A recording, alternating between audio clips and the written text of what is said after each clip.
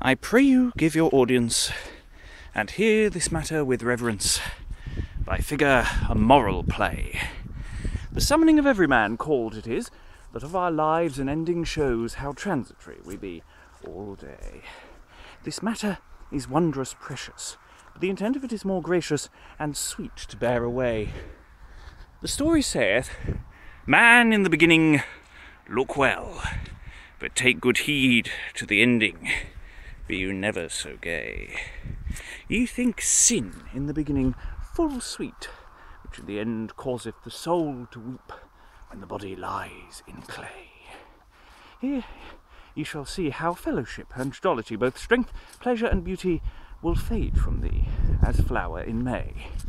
And ye shall hear how our heaven king calleth every man to a general reckoning. Give audience, and hear what God doth say.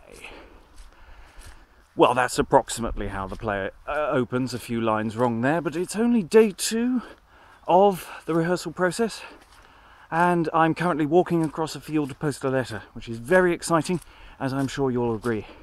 But more detailed analysis of how rehearsals are going can be found on the blog. Ta-ta!